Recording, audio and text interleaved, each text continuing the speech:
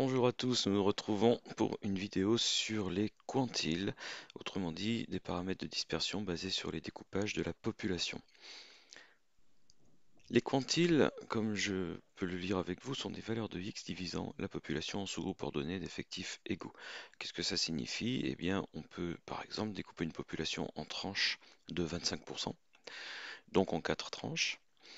Ou alors en tranches de 10%, en 10 tranches de 10%, ou 5 tranches de 20%, et ainsi de suite. On a envie de découper la population en sous-groupes d'effectifs égaux pour voir quelles sont les valeurs intermédiaires qui départagent nos sous-groupes. Commençons par définir les quartiles. Les valeurs du caractère, donc, qui vont découper ou partager notre population en 4 groupes de même taille. Si on veut couper quelque chose en 4, on doit faire 3 découpes, et donc on va obtenir 3 valeurs intermédiaires qui seront notées Q1, Q2 et Q3, qui sont donc les 3 quartiles de la série. Lorsque nous faisons ça, on peut se rendre compte que le second quartile correspond à la médiane, puisque avant le premier quartile, nous avons 25% de la population, entre Q1 et Q2, nous avons 25 autres pourcents de la population, et donc arrivé à Q2, nous avons cumulé 50% de la population, et par définition, on tombe sur la médiane. On définit également l'intervalle interquartile, qui est l'intervalle des valeurs de Q1 à Q3, qui contient donc par définition 50% de la population. Alors on va voir que suivant les cas, ce n'est pas forcément tout à fait 50% de la population, notamment dans des cas discrets où plusieurs individus peuvent avoir la même valeur. Écart interquartile, c'est le nombre noté EI qui vaut Q3 moins Q1, c'est donc l'amplitude de l'intervalle interquartile. Cet écart interquartile est le paramètre de dispersion qui nous intéresse ici. En caractère discret, il va falloir utiliser une petite ruse. Si on ne le fait pas, ce n'est pas bien grave, mais si on prend un quart de la population, grand N sur 4, donc le quart de l'effectif total, et puis ensuite les 3 quarts de la population pour arriver à la valeur Q3, eh bien on commet une petite erreur de symétrie. Et donc pour corriger cette erreur de symétrie, on le verra sur un exemple, nous devons envisager n plus 1 et non n. Alors on va voir donc cette particularité en exercice. Lorsque le caractère est continu, on définira les choses plus simplement avec une fréquence cumulée de 25% pour arriver à Q1 et de 75% pour arriver à Q3.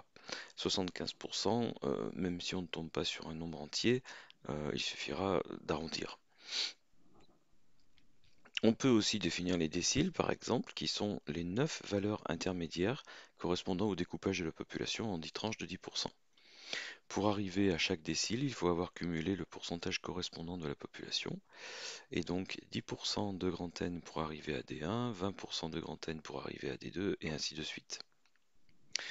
On compte bien sûr l'écart interdécile comme étant D9 moins D1, et l'intervalle interdécile d'ailleurs qui est l'intervalle de D1 à D9. On s'intéresse en fait systématiquement à l'intervalle qui donne, enfin qui va du premier paramètre au dernier sans tenir compte des paramètres intermédiaires. Cet intervalle-là, il a la particularité de rejeter à gauche les 10%, ici par exemple, de la population dont les valeurs sont les plus faibles, et à droite les 10% de la population dont les valeurs sont les plus fortes.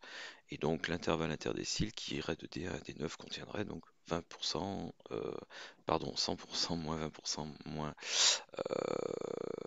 égal donc 80% de la population, j'y arriverai. Regardons ça sur un exemple. Nous avons ici en bleu des notes obtenues par des étudiants au cours d'un contrôle, à l'issue d'un contrôle, et 120 étudiants en tout. La deuxième ligne montre le nombre d'étudiants qui ont eu telle ou telle note au-dessus.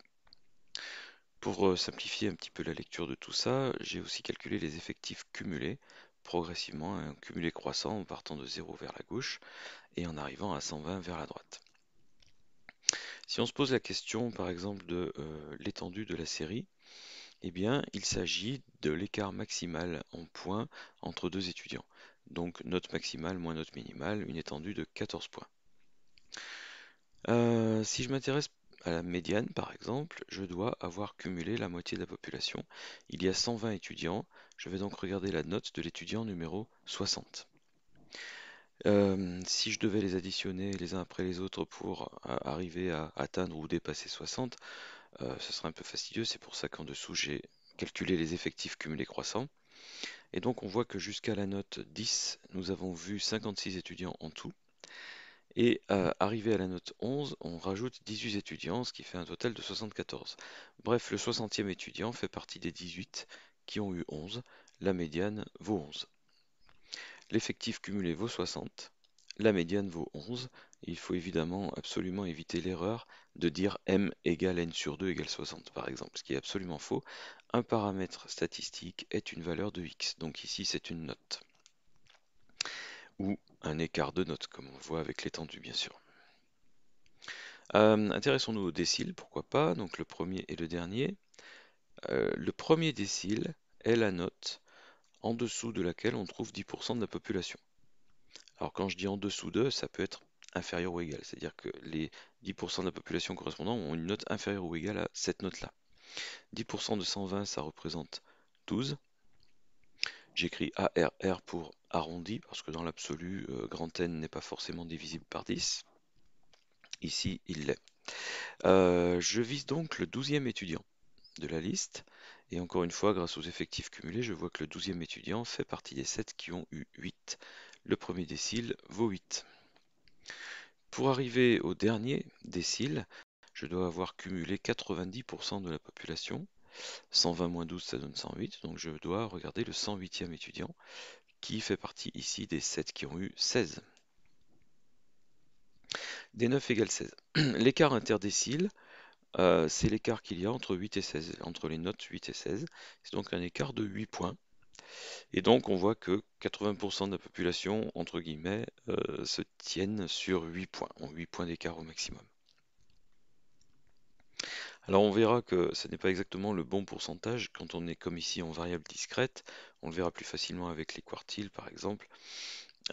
Si je regarde donc la recherche de Q1, pour arriver au premier quartile, je cherche la note du 30e étudiant. Un quart de 120, je découpe ma population en 4, ça donne 30, je vise le 30e étudiant. Alors que j'arrondisse n sur 4 ou n plus 1 sur 4, ça ne va pas en général changer grand-chose. Ici, bon, 30 sur 4, 120 sur 4, ça donnerait 30. 121 sur 4, ça donnera 30,25. Je vais l'arrondir à 30. Ok, donc ça veut dire que je regarde, je laisse à gauche en fait les 29 premiers étudiants et je regarde le 30e. D'après mes effectifs cumulés, le 30e étudiant fait partie des 22 qui ont eu 9. Q1 égale 9. Pour la droite, le troisième quartile, le second a été calculé, c'est la médiane. Le troisième quartile correspond à un cumul de 75% de la population. Et là, ce que je vais faire, c'est que je vais arrondir les 3 quarts de n plus 1, et non pas les 3 quarts de n. Donc les 3 quarts de 121, ce qui va donner 90,75, et j'arrondis donc à 91. Je regarde l'étudiant numéro 91. Alors étudiant numéro 91 dans ma liste, il fait partie des 9 qui ont eu 13, Q3 égale 13.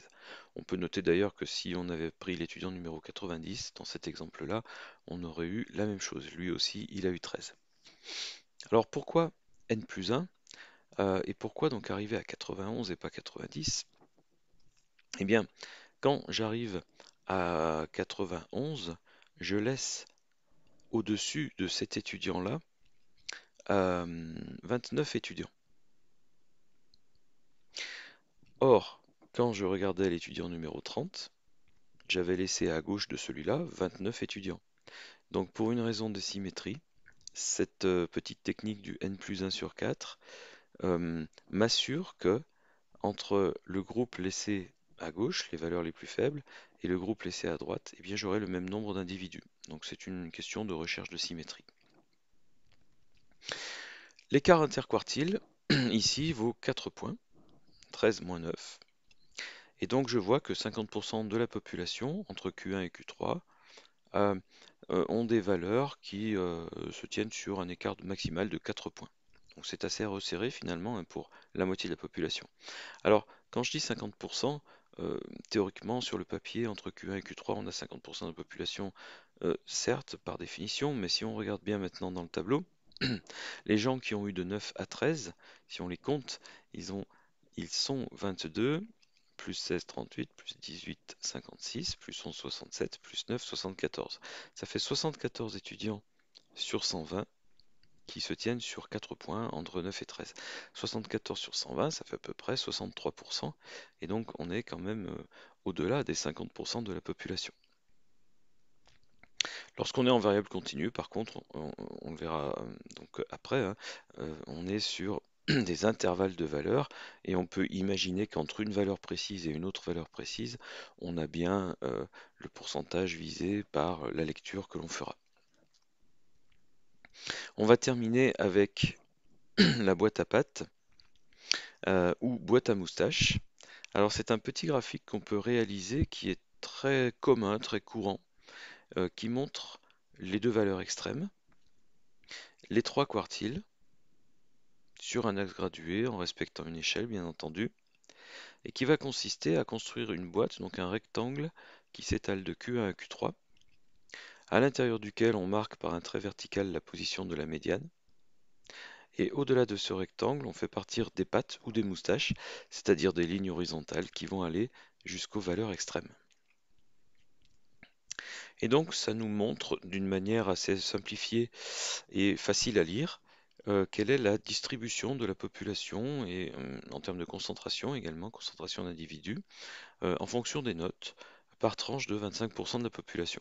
25% de la population se trouve ici entre les notes 5 et 9, 25% entre les notes 9 et 11, 25% entre 11 et 13 et 25% entre 13 et 19.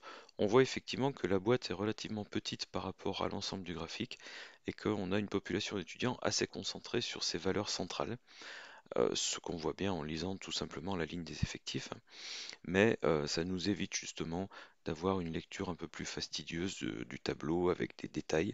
On a simplement une vision d'ensemble de la distribution de la population. Voilà, on cherchera des quantiles dans la prochaine vidéo en variable continue, où on verra qu'on va agir différemment. Bien entendu, entre les variables discrètes et les variables continues, on ne fait pas exactement la même chose en statistique. À tout de suite, au revoir.